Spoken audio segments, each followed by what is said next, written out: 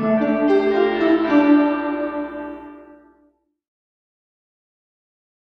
everyone, welcome to my channel.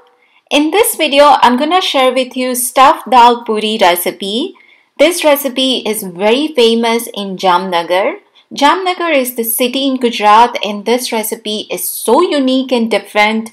And of course, during the Diwali time, we want to serve something different to our guests. So this recipe is perfect for that. And to go with this dal puri, I'm gonna show you restaurant style coffee recipe because we always think that why our coffee never come out as the restaurant style perfect froth on the top. So I'm gonna show you how easy it is to make. So let's get started. So to make our stuffed dal puri, first of all, I'm gonna go ahead and prepare the dal. So for that, I took 1 cup of chana dal. You don't need to soak this, so I pressure cook this. And once you pressure cook, you want to make sure that the dal doesn't get mushy. So 2 whistle is fine. And now I'm gonna go ahead and prepare the tadka for that. So here I'm taking up a tablespoon of oil. Into that, I'm gonna add cumin seeds, asafoetida. Also, I'm gonna add the green chilies as well as the onion. Now, green chilies, it's up to you how spicy you want it. Since I'm not gonna add any red chili powder in this recipe, I'm going a little bit of heavy hand for the green chilies.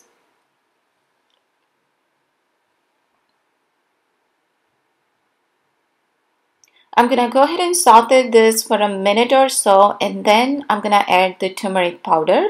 Now turmeric powder, it's up to you. If you want, you can always add it while you are pressure cooking your dal. But I did not add any salt or haldi powder when I was pressure cooking the dal. So that is the reason I'm adding here.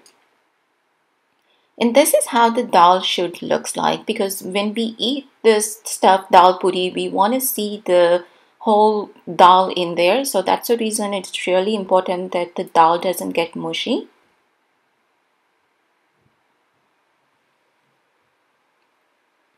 I'm gonna go ahead and add all the dal into the onion mixture, mix it really well, and next I'm gonna go ahead and add the dhania jeera powder. I'm also adding a little bit of chana masala. Again, this masala gonna change the entire flavor of this. It's gonna taste so good. And actually by this time, my entire house was smelling so good. I'm also adding a little bit of Kitchen King masala, just a little bit, not too much. And if you don't have this, don't worry about it. Chana masala should be fine. But again, all this combination of different spices, it is going to enhance the flavor. Also, I'm adding a little bit of kasuri methi.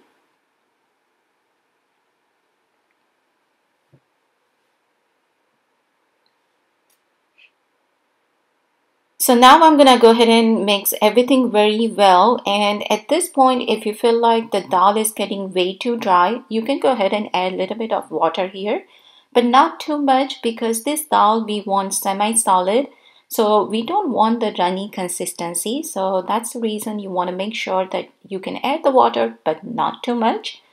So I'm gonna add the salt at last, and this is it. Our dal is all ready.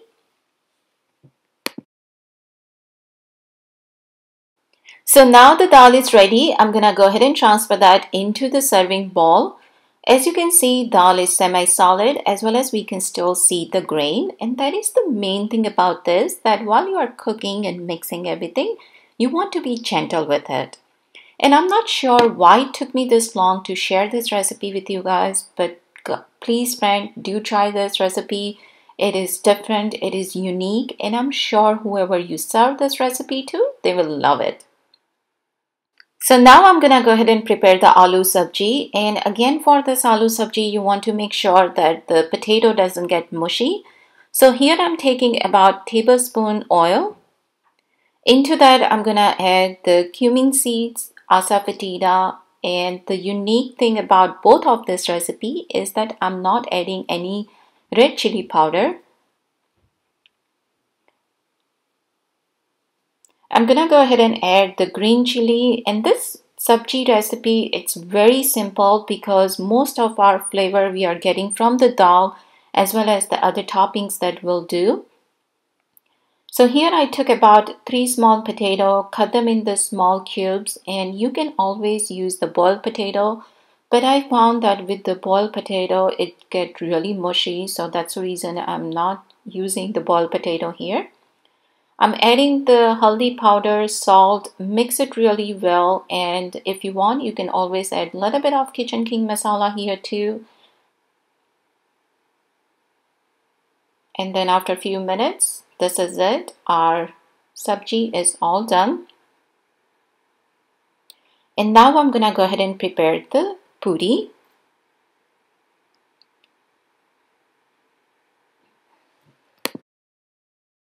So while you make the dough for the puri, you want to add a little bit of salt as well as the oil into it and make the stiff dough out of it. When you roll the puri, you want to make sure that you roll it a little bit thick so it can hold our dal as well as the sabji there. So I'm gonna go ahead and prepare all my puris first, and whenever you are ready to serve, then you can just go ahead and assemble everything, which I'm gonna show you. But that's how my puris looks like.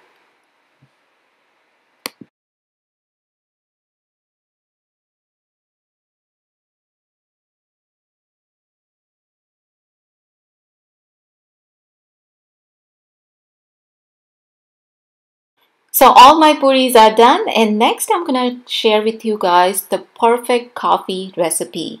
We always think that why our coffee doesn't come out as the restaurant style, perfect froth on the top. So in this video, I'm gonna share with you how easy it is to make. So for that, I'm gonna take 1 cup of milk. I'm gonna go ahead and boil that milk first.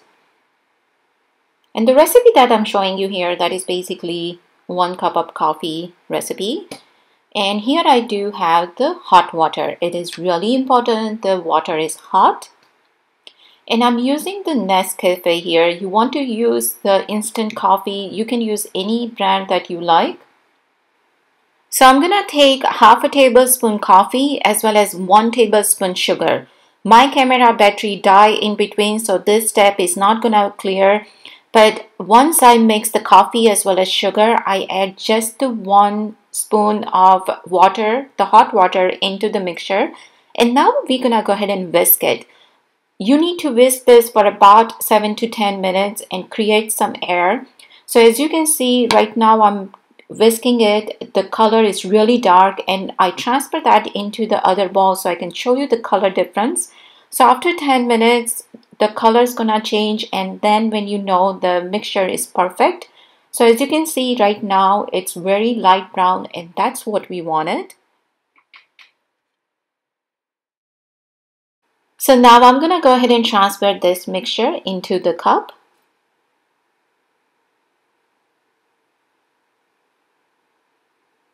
Next, I will go ahead and add the milk. So while you add the milk, you want to hold the pot a little bit high so that way you can have perfect froth.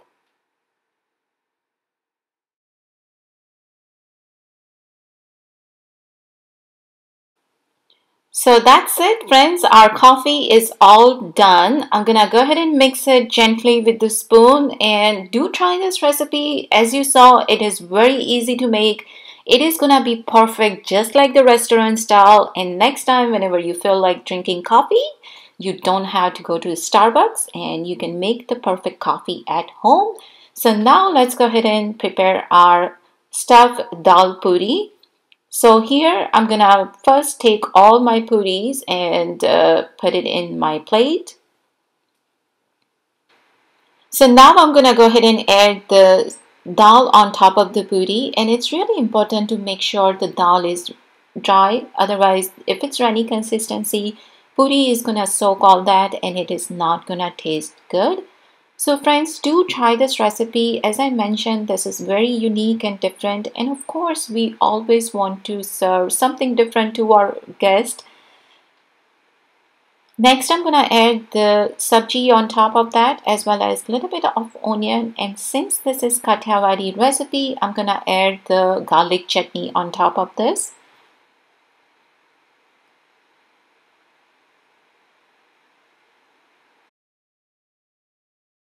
I have ate this recipe at many different places, but everywhere is something different.